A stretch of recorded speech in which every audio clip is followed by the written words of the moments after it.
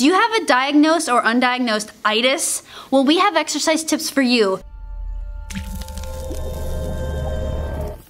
Hey, welcome back everybody to this week's edition of 2 Minute Tuesdays. Now this week we're talking about a common complaint that we hear a lot, and that is an itis issue.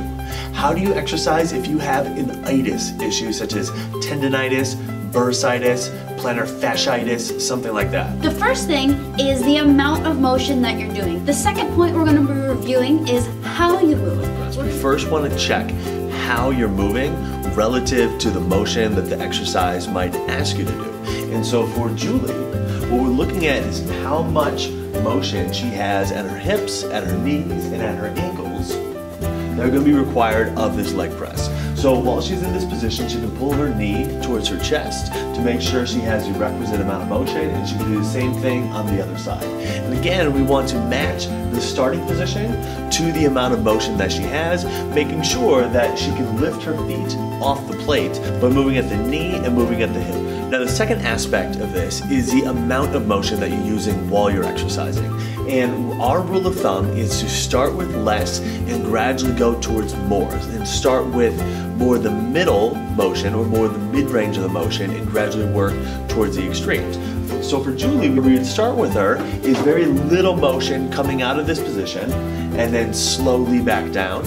And then over time, over a few sets or over a few weeks, we would gradually creep her chair closer so then she's able to move through more of her extremes. The second point we brought up was how you're moving. The first thing you really need to be mindful of are your ends, which is when the weight leaves the weight stack and Charlie's turnaround point. So Charlie's gonna demo how most people do it in the gym, which is what we don't recommend.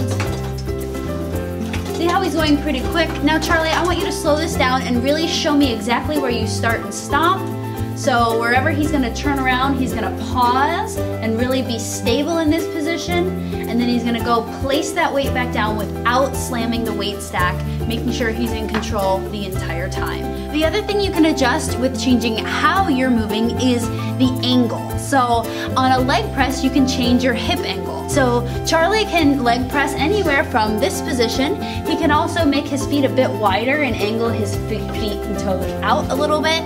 So play with that when you're working with an itis so that these exercises can feel as beneficial as possible without being as taxing as possible. Check out an expanded version of this on our blog and tune in next week Tuesday for another 2 Minute topic.